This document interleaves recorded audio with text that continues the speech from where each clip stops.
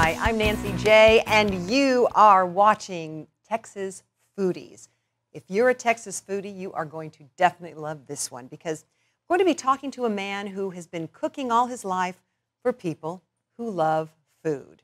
Of course, that means all of us. So that means all of us love Dean Faring, the master, the father of Southwest cuisine. I'm glad I'm not the grandfather. That I have seen. Apparently, there is a grandfather. I love father of Southwest. No, you cuisine. are the father of Southwest cuisine. You've had that name for quite a while now, haven't you?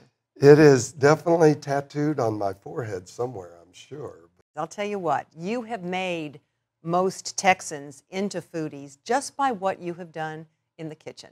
You know, developing a whole style of cuisine that I think fits Texas was in a time, I should say, that it was all French in Dallas, early 80s. And, you know, coming up with the chilies and wild game and fish from the Gulf and all these great Texas meats and putting them all onto a white tablecloth restaurant was new at that time. Well, let's go back to your Kentucky roots. Yes. What were you eating in Kentucky as a child that brought you to where you are today? You know, it was very country style food. And I had two great grandmothers from both sides of the family that could cook like the devil with salt and pepper, which changed the whole course of eating for me. So from Kentucky, I know you went to the Culinary Institute of America. Yes. So you obviously wanted to be a chef. I did. When I really started to turn the gears from did I want to be a musician or did I want to be a cook? I thought, well, eating might work. So you could always eat in a kitchen. Sure can't eat if you're a starving musician all the time. So that always intrigued me, but I really started to get into the nuts and bolts, Nancy, of what cooking was past Southern cooking and past my father's Holiday Inn cooking and, you know, to the gourmet cooking, which at that time, that style of food was called gourmet. And it was all the classics. It was mainly French and Italian classics. And that's what I wanted to learn. So in '78, you came to Dallas. Came to Dallas with everything in my brown Celica fastback Toyota. Celica, I haven't thought about. The coolest car I ever had. I wish I had it now. So you landed a job at the Pyramid Room in the Fairmont Hotel. Okay. And my chef, I was working at the La Maisonette, a famous five-star mobile guide restaurant at the time after I graduated from the culinary. And George Hayden, the chef at the Maisonette, said, listen, I have a job for you in Dallas. And my good friend, who was Dieter Paul, yes, who was an icon of this town, was the food and beverage director at the Fairmont. And he called George Hayden up and says, I need a poissonnier, a fish cook, for our famous restaurant. And George Hayden said, listen, I love you to death, but you need a hotel experience on your resume. So I think you should go to Dallas. And straight I went. Well, so after the Fairmont, I know you went into, like, there was Agnew's, if people remember that, from the early 80s. Absolutely. And then finally, was it the Mansion that really Mansion changed came things back. for you? Well, after the Fairmont, I was saucier, the sauce cook at the Mansion when it opened up in July '80. And I stayed there and grew to be the executive sous chef under the chef.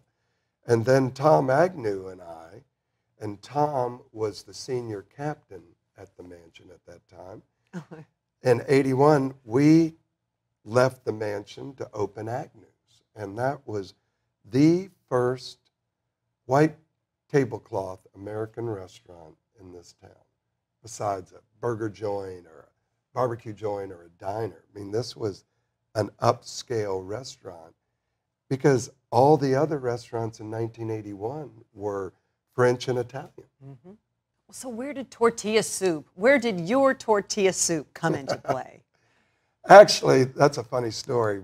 I was in the back of the kitchen after lunch talking to Chef Chemin, who was the chef at the mansion at that time, and I was the executive sous chef. And we were discussing something, and Mrs. Hunt comes in. Okay. And she has this scrabbled piece of paper, and she hands it to Christian, and she says, listen, we have so many international people coming to the mansion now. I think we should do a local flavored soup.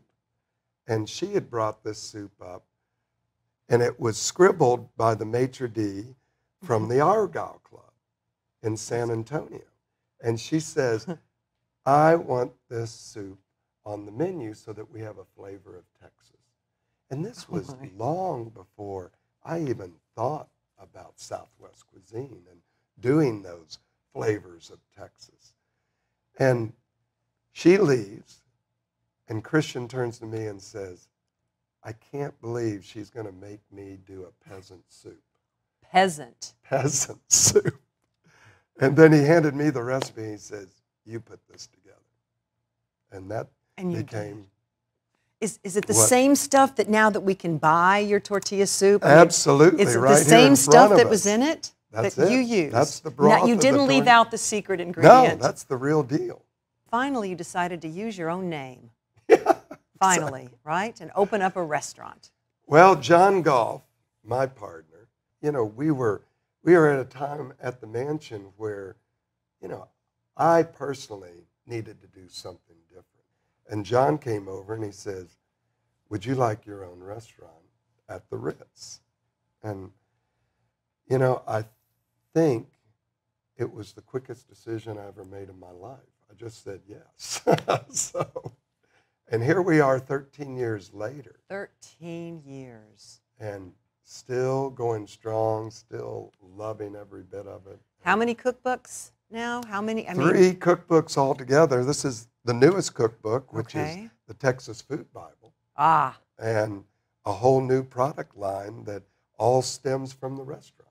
So what have we got here that we can find? I think we can get this Central Market and online, right? Central Market and online, and we're talking to various other people right now, so hopefully you'll find it in other stores. But we have a creamy basil dressing, and then we have a barbecue Thousand Island. I always look. That's beautiful. That is a classic Thousand Island with a great barbecue recipe added to it.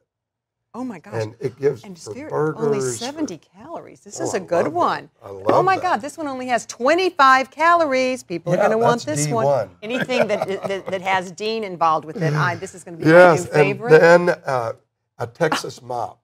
This is where you just mop it off the grill. Whatever you're cooking, salmon, pork chops, steaks. You have the best cheeseburger in the world. I've traveled the world and I try one everywhere I go. It's not on the main menu at Fearing's. No, but you can always get it. Absolutely. So what you got to do, it's so much fun. You order it and people look and they're like, oh, I'll have what she's having. Believe me, it starts a chain reaction. Oh my gosh, it's wonderful. And off that mesquite grill, it's amazing. Thank you so much for being a part of Texas Foodies, this edition with Dean Fearing. I'm Nancy J.